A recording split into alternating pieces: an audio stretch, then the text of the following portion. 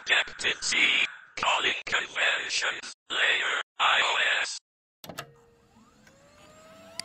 Hi everyone, thanks for watching laurieWIRED, and in this video we're going to be learning about Objective-C calling conventions for iOS reverse engineering.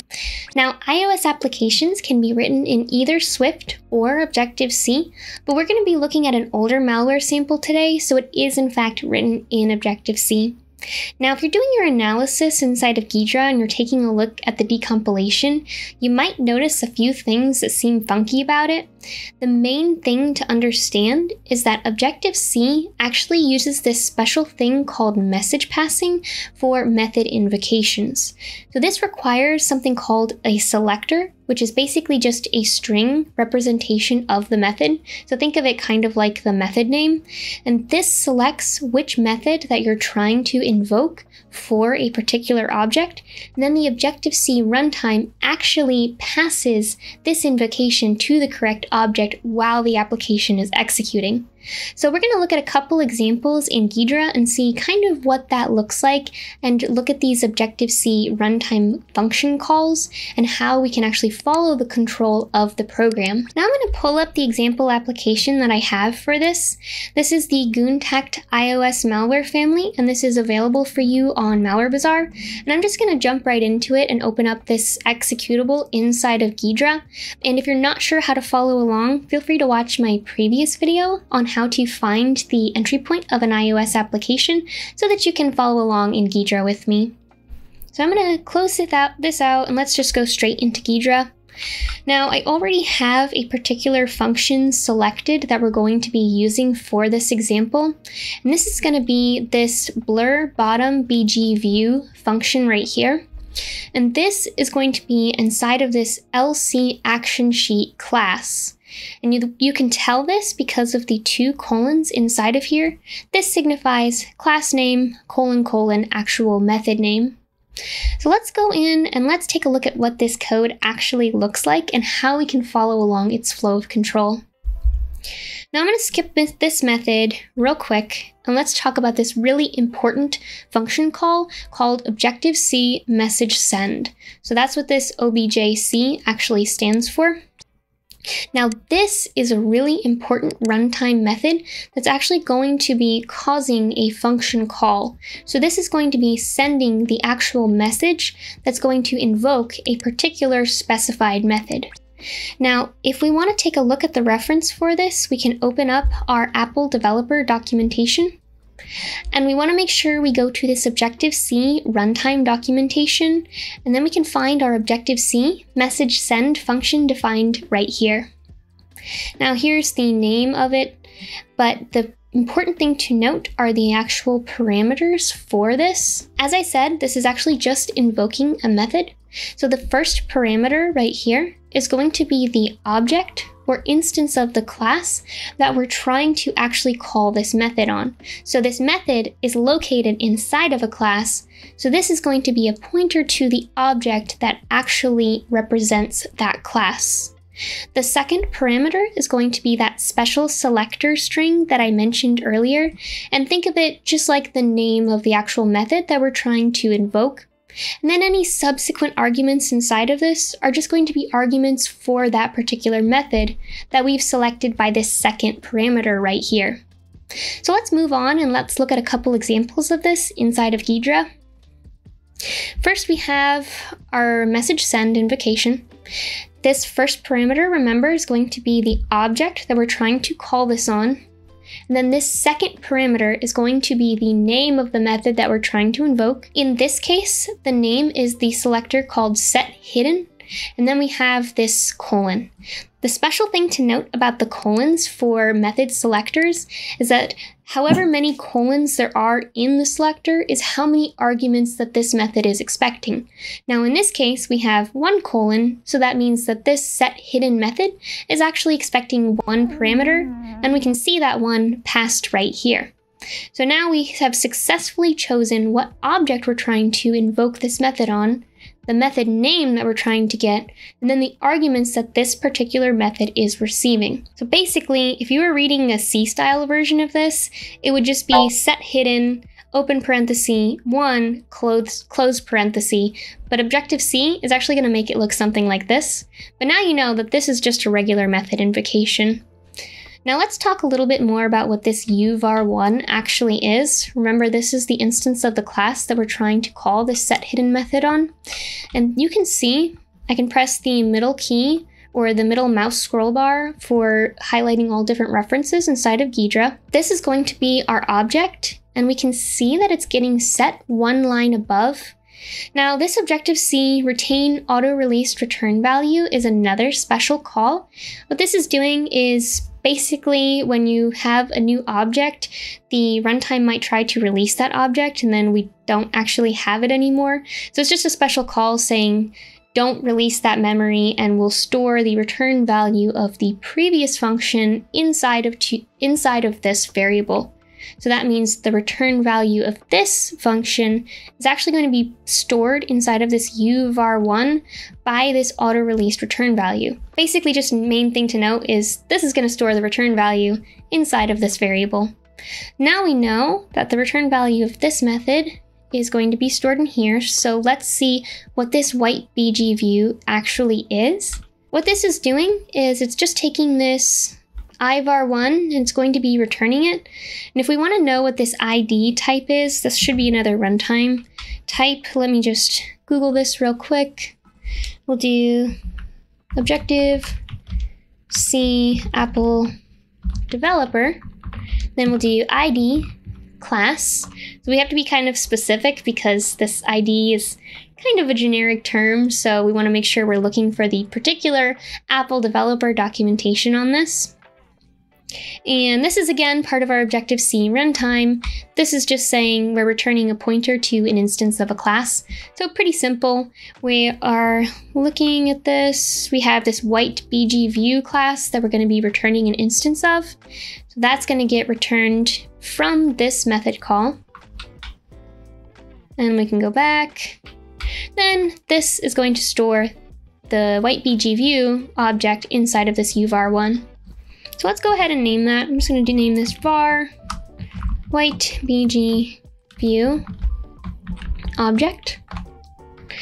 And now it's actually coming together and making a little bit of sense. We have the object that we're going to be calling this on, and then this setHidden method is going to exist somewhere inside of this class. But we don't need to worry about it too much because now we know exactly which method that we're trying to invoke. Now, one thing that's interesting to note is you'll notice that we invoked one method using this Objective-C message send, but this other method was actually not invoked using message send. But because we're looking at the decompilation of this application in Ghidra, you might see a lot of different conventions for invoking methods. Basically, Ghidra is trying to be nice and it's trying to prettify some of the code for you. So it looks like a C-style type invocation, but actually, in reality, this is also going to be invoked with message send, but we don't need to worry about it too much. Basically, just know that there are multiple ways that you can actually see function calls when you're trying to reverse this inside of Ghidra, but they're all pretty much meaning the same thing. Let's move on and just look at a couple more examples here to get the hang of this. We have one more blurEffect view function call, looks the same style as this white_bgView. I'll double check this. Again, it's returning an ID type for this blurEffect view. So I'm gonna go back. We're again getting the return value of this blurEffect view method, storing it in ivar1. So I'm gonna hit L to name this variable. I'll name this var blurEffect view object. So now we have our object. And you can pretty much ignore these Objective-C release calls. Basically, they're just releasing the memory that we did not let release previously. Remember this? So pretty much these you can ignore. Let's move on a little bit and just do maybe one more function call.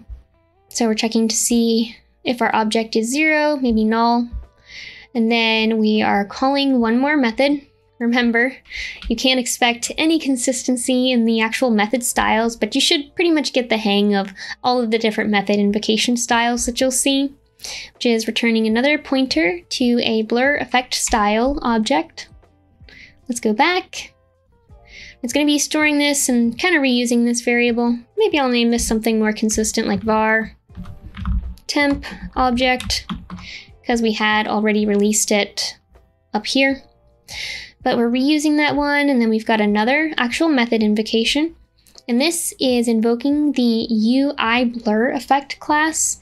Now this should just be a regular Objective-C class. This is not an Objective-C runtime value. And if we want to see, we can say, let's take this. Let's just look at our developer docs one more time. I'm gonna do this. And then I'll do, looks like I've already got it up, Apple developer documentation. So this is just a regular Objective-C class for your Apple development. But you can see if you wanted to check out what kind of object this is returning. But mostly I'm focusing on calling conventions, so let's just move on. Looks like inside of that actual class, we're calling this effectWithStyle method. We have 1 colon, and then that means we're expecting 1 argument, which is going to be this temp object. Then we're going to be returning the return value of this effectWithStyle method and storing this once again inside of our temp object. So we could continue on down through this, but hopefully you're getting the kind of idea of how to follow along and see what methods that this application is actually invoking inside of our particular function of interest. And we can go through and finish some of the calls inside of here. Here's another call for this uvar2 object, and it's invoking the send subview to back method inside of there. Now what I want to do lastly is I just want to look at the actual source code of this method. So I picked this one on purpose because this is an actual library that's available on GitHub for Apple developers to be able to use. So what I want to do is I want to take the original source code and kind of compare and contrast it to what it looks like in Ghidra, since I think that's one of the best ways if you're trying to learn a new convention for a particular language. So I'm going to open up my reference. This is going to be, remember that LCActionSheet class, which was defined here. And then we have our blurBottomBgView, which was our method name. So we can find that right here. And one interesting thing to note is that because of the way Objective-C actually performs this message passing, the original developer method names are going to be inside of your iOS application. So this is kind of nice because you can actually see what different naming conventions they were using, and they might kind of give an idea about what the method is doing if they're not obfuscated or anything. And if you have the source code, it's really easy to find the actual original implementation of it, which is what we're doing right here. So let me make sure you're able to see this. Let me just move that and scroll in. So this is what the actual source code looks like in Objective-C in our .m file. There was our method name. And if we look at it inside of Ghidra, you can see we have an additional parameter. What often happens is this first parameter inside of our method is just going to be a pointer to self, or the current instance of the class. So I can just do L and name this arg self, so that it's kind of clearer. So that if we're calling a method, maybe we're passing a reference to the current object to other ones. Let's go back to our source code and let's just kind of take a quick look about what was happening. First, we had our self.whiteBgView.hidden equals yes, which makes sense because if we look at our code, we're calling this whiteBgView method call, and then we're calling this setHidden method inside of here and passing the value 1. And we can see yes probably means true, so it's going to be a Boolean value, which corresponds to the value 1. And then we're seeing if not blurEffectView, which we can find our if statement over here. We can see we got our object through this retain auto released return value. And then we're checking to see if this equals 0. So basically if this is not actually instantiated. And then if that's true, then we're going to go through and do all of this instantiation code. So hopefully this is kind of clearing things up, and if you want, I highly recommend kind of going line by line and seeing if you can find the corresponding Objective-C in the source code as well as the decompiled code. So thanks so much for watching laurieWIRED, everyone. In this video, we learned about Objective-C calling conventions for iOS reverse engineering. We saw how the output of the decompilation looked a little funny inside of our Ghidra decompiler, and how Objective-C actually uses this special convention called message passing in order to invoke methods. We also looked how we could check the Objective-C runtime documentation if we wanted to get an idea of what a particular runtime method was doing, and then we went through and we fixed some of our code to see how we could follow the actual flow of control inside of a method. So thanks so much for watching laurieWIRED, everyone, and I'll catch you in the next video.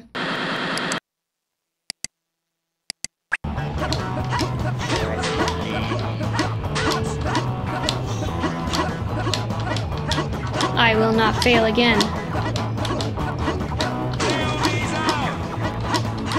Probably.